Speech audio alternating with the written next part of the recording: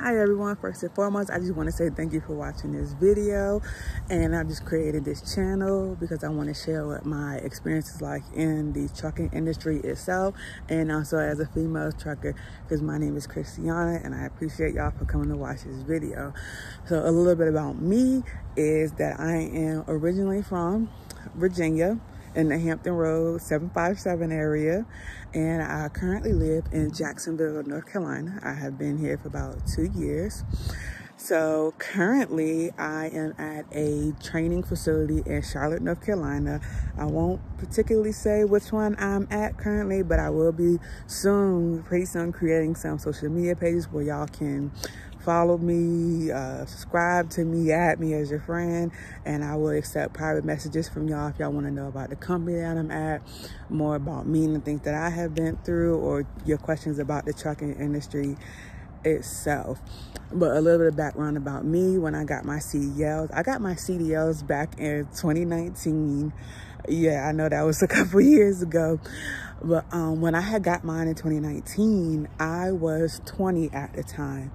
And when you get your commercial driver's license under the age of 21, you get a K restriction on your license, which basically means you cannot drive a commercial vehicle outside of that state that, you know, your license is issued in.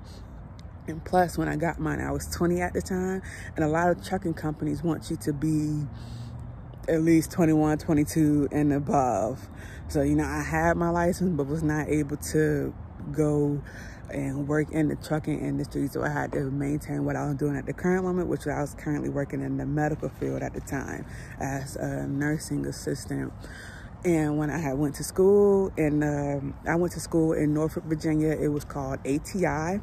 It was a really good trucking school. You spend 1 month in the classroom, and then you spend 1 month out on the road, or, you know, training out on the yard, learning how to do your backing, your offsets, your pre-trip, which is the main thing that they gonna always drill into your head, because that's like one of the main things I was like terrified the most on when I was doing my DMV test, trying to get my license. But thankfully, how great the school was, I did pass on the first try.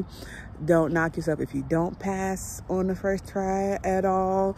Before I had came into trucking, I was a nursing assistant, and it took me 3 tries before I finally got my certified nursing assistant license. So do not knock yourself at all if you do not pass your trucking on your first try, no matter if it was from pre-trip, backing, on your on the road test.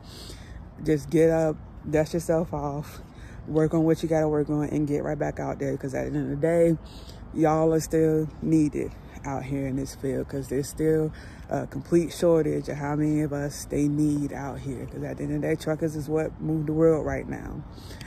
So anyways, when I got my license, I had to stay like a little bit in the medical field for some time, and I had decided to come out for the first time in 2021. I ended up coming to the same company that I'm currently at right now, and I made it through orientation completely for the 2 weeks, and then the 1 week out with my recruiter, but I couldn't stay in the trucking field. Unfortunately, life had other plans for me at the time and things, so I was like, okay.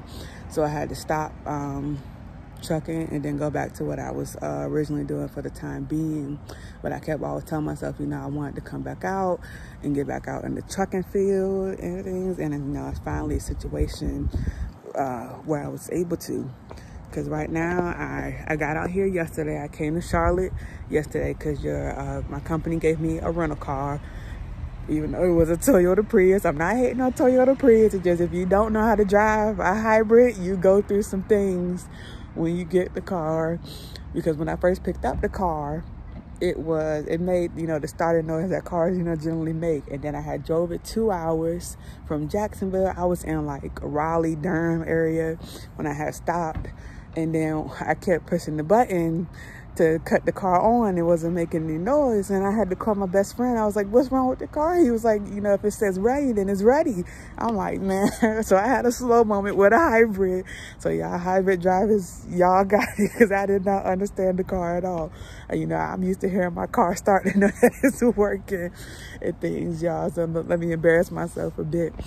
But first and foremost, I can't say with trucking, it's a fun field, but you got to really know what you're trying to get yourself into out here.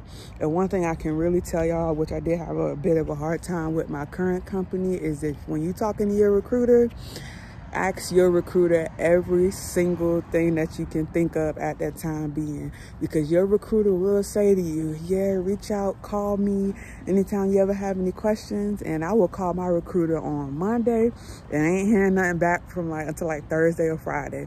So when you talking to your recruiter, you better ask them every single thing that you can, because you don't even know when you're going to hear from them again. You know, they're quick to call you once you put in your application and a few days before your orientation to make sure you know you good to go and things like that.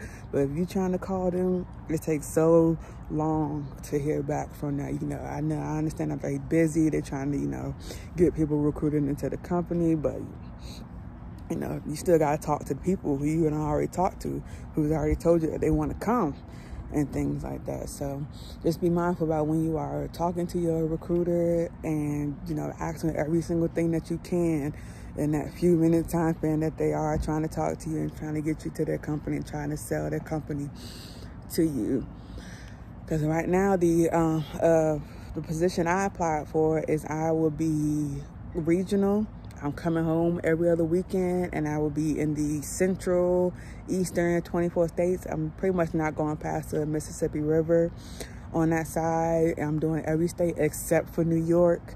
No hate on New York. I grew up there. My summer is coming up, but them roads in New York and them people in New York is something crazy and things like that. But this is the account that I had chose because I wanted to come home every other weekend. I really want to come home every weekend, but when you don't have a lot of experience, it's kind of hard to find something like that unless you want to be flatbed and things like that. But I didn't really want to do flatbed because I didn't have a lot of experience, or pretty much just 1 month of experience. But right now with the company that I'm at, our training is 2 weeks on the yard with your training instructor who you have, and then you will go out if they feel comfortable with you going out after those 2 weeks. Normally your 2 weeks is from Monday to Friday, then Monday to Friday we have the weekends off. So once you test out Thursday or Friday, if you feel comfortable, if the trainers at the yard feel comfortable, then you'll be assigned your over the road training, which you will only be with them and another person for just 1 week, and then you go home for a few days, and then you will get your truck that is assigned to you. So right now I just got here yesterday, and today was my first day of orientation. As most of you know, when you come to any job, your first time at a job, you're just pretty much doing paperwork, courses, safety and things like that, about make sure you're not falling asleep, you make sure you're tired, well rested, about the company and a little bit of their background and things.